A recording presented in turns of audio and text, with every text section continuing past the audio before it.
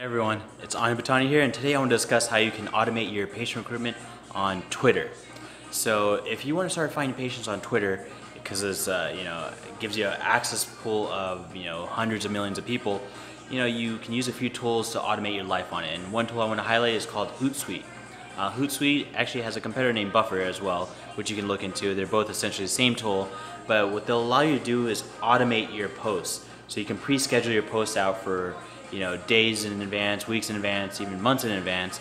So that way if you have a study going on, you can have it published every couple of days, so that way it keeps it fresh on Twitter, and you might find your next patient for the study on Twitter. So you can easily automate it. Maybe it takes just 15 minutes of your time to automate it for the rest of the year if you need to.